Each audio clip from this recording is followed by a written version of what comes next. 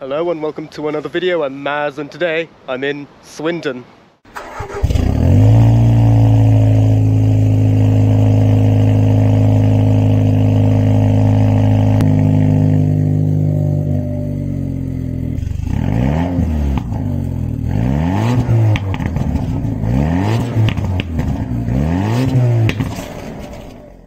And in today's video I'll be trying out this E30 325i. This car was kindly lent to me by Callum from Hartley Paintworks. A quick overview: the E30 is the chassis code for the second generation BMW 3 Series. The 3 Series replaced the 02 Series back in the mid-70s with the E21. And then after the E21 came this, the E30, from 1982 to 1994. A 12-year production run over one generation. The E30 comes in 4-door saloon, 2-door cabriolet and 5-door touring. And Bauer also makes conversions. This particular car is a 325i, so it has the flagship 6-cylinder engine. Interestingly, the flagship model, the M3, only came with a 4-cylinder. Non-M model has more cylinders than its M variant. And whilst the M3 deserves its own separate video, if you are an owner of a BMW from this period of history and would like your car featured, feel free to reach out. Here in Britain we got the 316, the 318, the 320 and the 325i with the M3 at the very top. Interestingly, the M3 was only made in left-hand drive, so other right-hand drive countries had to make do with alternatives such as the South African 333i and the New Zealand M325i. That South African model actually uses a straight 6 from the E23 7 Series. And here are the stats for the 325i. And of course this particular car is the 4-door saloon. This is the first ever 3 Series to come with 4 doors. The E21 on the other hand only came as a 2-door saloon. Also, it is the first 3 Series to come with a touring variant later on as well. And that touring variant lasted all the way up until 1994, whilst the saloon went out of production around 1991 to make way for the E36.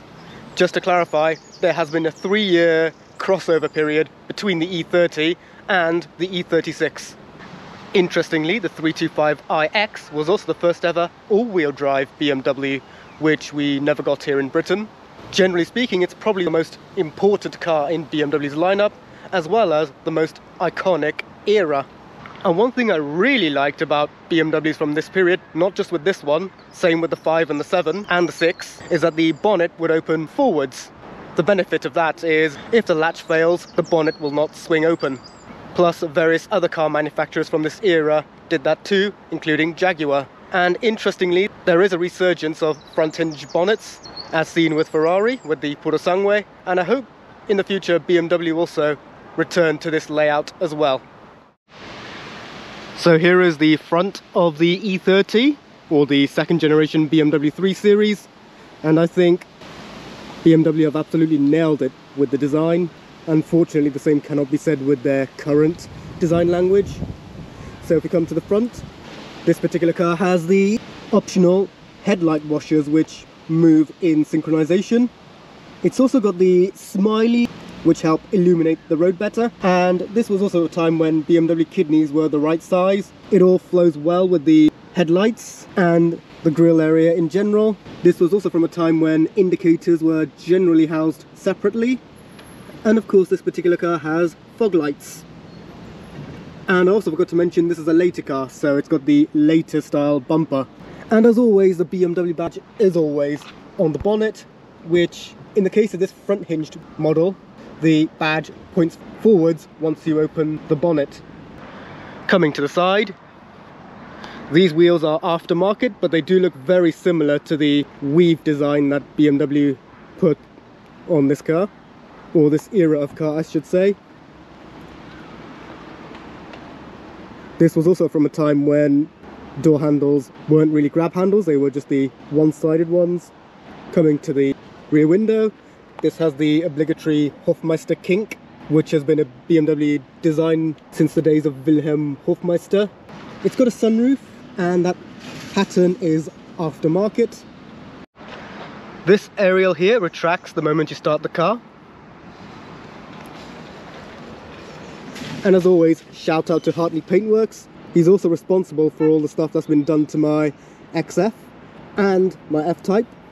Coming to the back, the lip spoiler in this particular example does add some presence to the rear end. This has the later style tail lights where the reverse light is horizontal as opposed to vertical.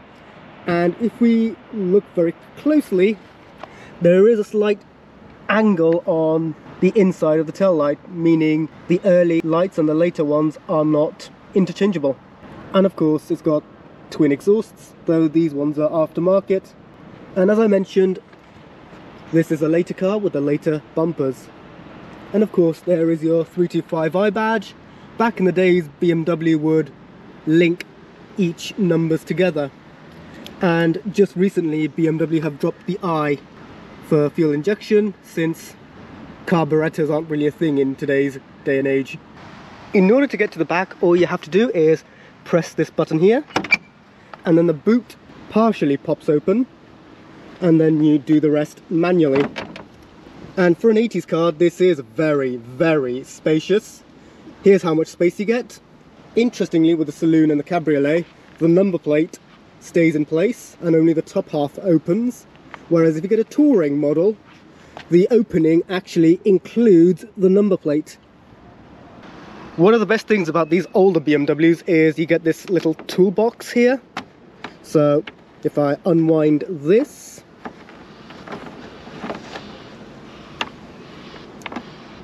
you can do some roadside work on your E30. And this particular example has all its tools in its box. And one thing I also like is when you open the toolbox, it lies flat. Unfortunately, just like any BMW, the emblem is starting to fade. And to match the bumpers, you get this side moulding on the side, which has a slight opening here to let you open the rear door without clashing with the front. Coming to the back, and unfortunately this is where some negatives come. That is on my driving position, and as you can see, there is no space in the back at all. In fact, there's no head restraints either. Interestingly, the seatbelts do come in their normal positions, but if you get an E36, they actually come from the center. Interestingly, you even get an armrest, which is also well engineered. It sort of rises when opening. But yes, I'm definitely not trying to get in the back. This particular example has electric rear windows, though in some entry-level cars you do get wind-down manual ones. And the door handle is made of plastic, and there are no pockets on the doors. Before we come to the business end, here's the keyhole to lock and unlock the car. Interestingly, this period of BMW, you can also get double locks and immobilizers, which this one does not have, meaning you get not one but two keyholes. And now opening the door, here's what the interior looks like. Just like the old E21, the center console is angled towards the driver. You do get door pockets on the front doors, and interestingly, instead of having your window switches on the door, it's on the center console, you get your mirror controls instead. This door handle is very far back. I'm guessing the positioning is to match with the two-door, since two-door cars have their doors all the way here.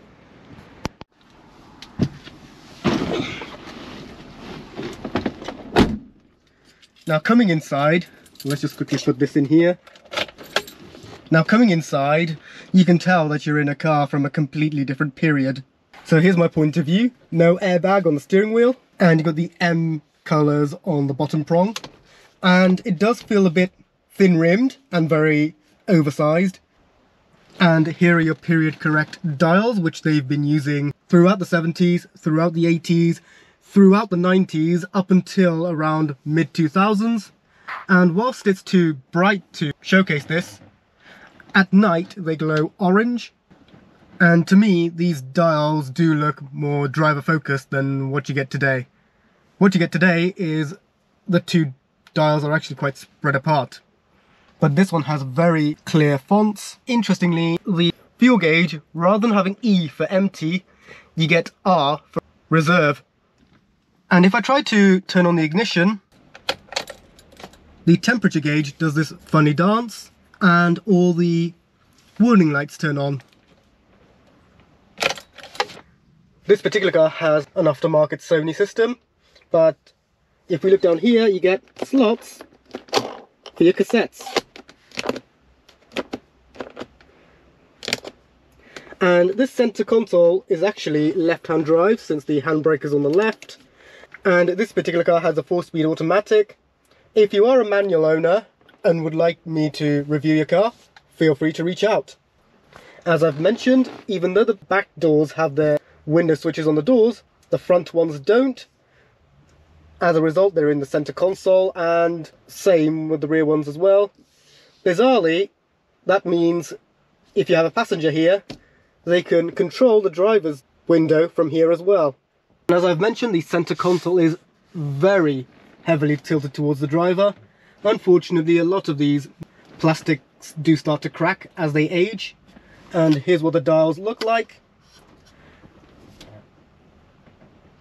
And one thing I really liked about BMWs from this period is that you can actually adjust how much air you want going to the windows, to yourself, and to your feet. So instead of having a button or a switch to turn on your front demisters, there's actually a specific procedure for that. Your rear demisters are all the way up here. You've got your hazards in the middle, and that's a blank switch. Please tell me in the comments what's that for. And of course this was from a time when you only had one dial for temperature.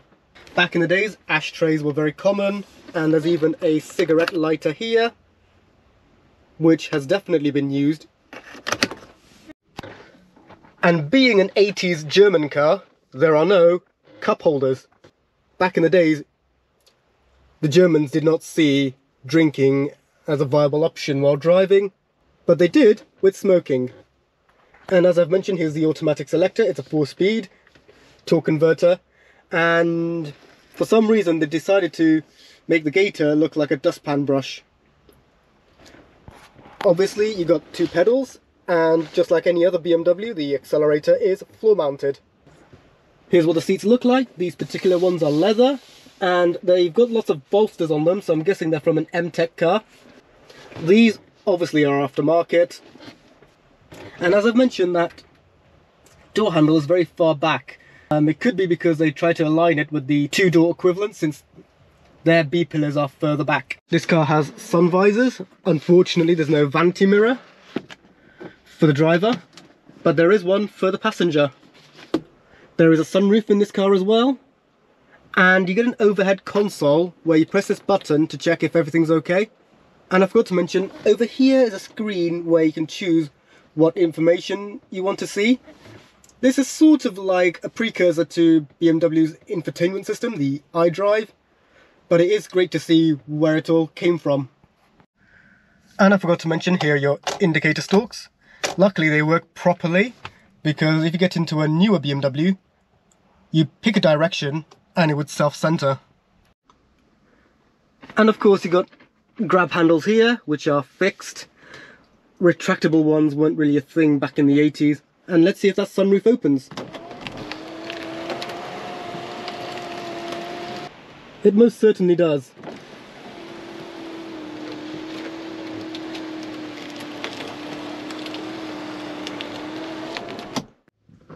So that's the exterior and interior done now, so let's see what this car is like to drive. So, seatbelt on. Foot on the brake. Start the car. And off we go. So from first impressions, the steering wheel does feel a little heavy when setting off, but once you're moving it starts to lighten up. As I mentioned, the steering wheel is very thin rimmed, so there's lots of turning and force required to make the move. But in this supermarket car park, I'm having very minimal issues. Here comes a sharp right-hander. Lots of arm movement, but again, I wouldn't say it's a deal breaker unless I was in the city centre or the town centre. But here in Swindon, they don't have any town centre roads, it's all pedestrianised. So yeah, roundabout.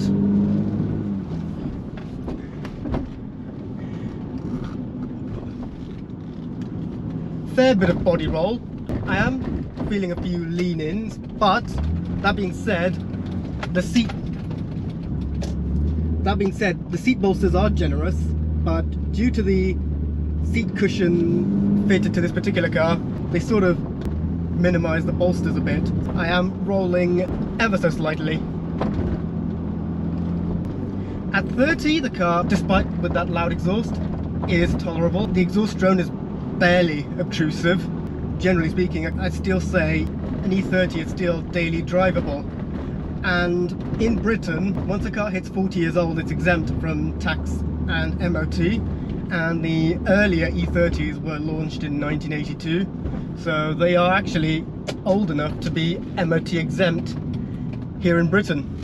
At a red light now. Off we go. Luckily, general visibility is very generous.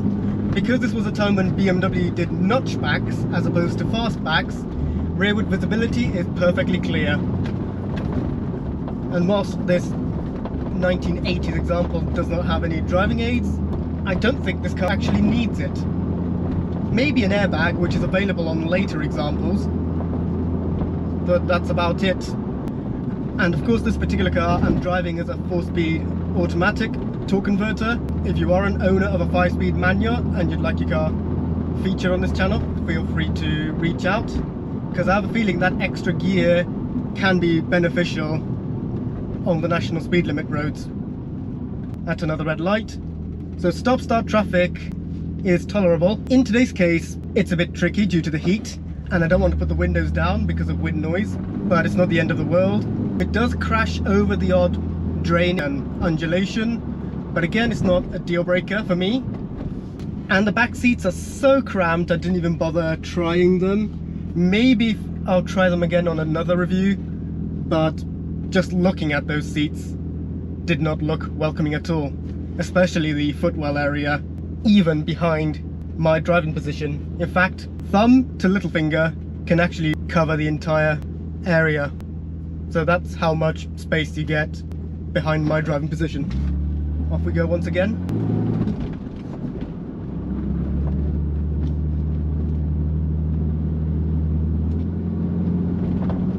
Into a built-up area now. Let's see what it's like on a speed bump. Here's a speed bump, and oh, that's all the way down to 0. Managed to go over it, but there's no way I could have gone any faster than that. Once again, speed at 10. Oh, that caught the exhaust. Yeah, definitely not advised to go fast. As I've mentioned, Swindon doesn't really have road network in town centre, so town centre driving is going to be skipped for this review. This is part of the reason why I try to only do my reviews in Gloucester, just to keep them universal. Okay, getting on to the dual carriageway. Let's see what it's like doing 70. There's an HGV in front, so also an opportunity to see what it's like overtaking slow-moving traffic once the opportunity arises. So currently doing 35 on the dual carriageway.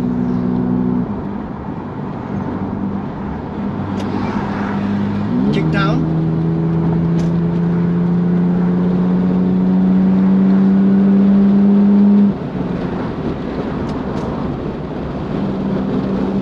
Just realised I left the window down. Yeah, it can just about overtake slow-moving traffic. Thankfully, this is a straight 6, which I think BMW do better than their 4 cylinders. Generally speaking, I would say a BMW with a straight 6 is more classically correct.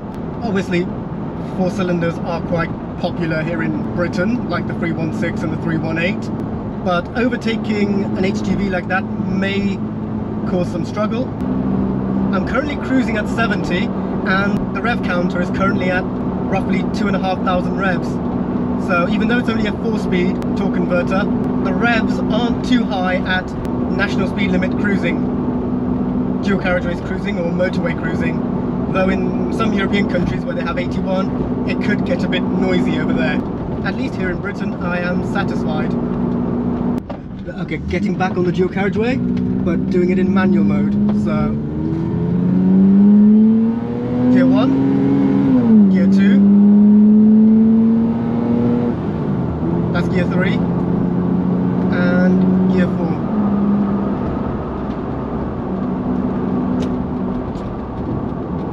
It may only have 4 gears and it may be from the 80s, but reaction is fairly generous for what it is. Just a reminder, this is not their current 8-speed, but look, even still,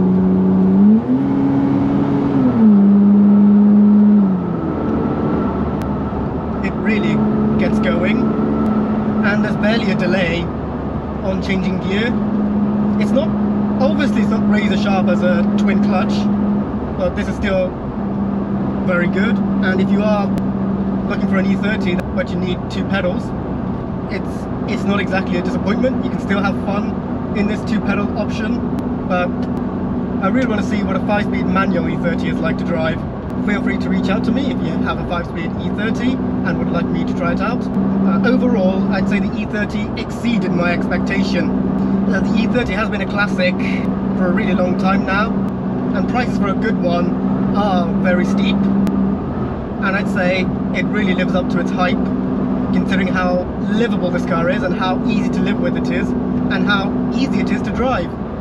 So let's take this back to the car park and finalize this video. So that's it for today's video. I hope you enjoyed watching me try out this BMW E30. Like the video if you enjoyed it, subscribe if you are new, ring the bell to stay up to speed, and I'll see you guys next time. Cheers!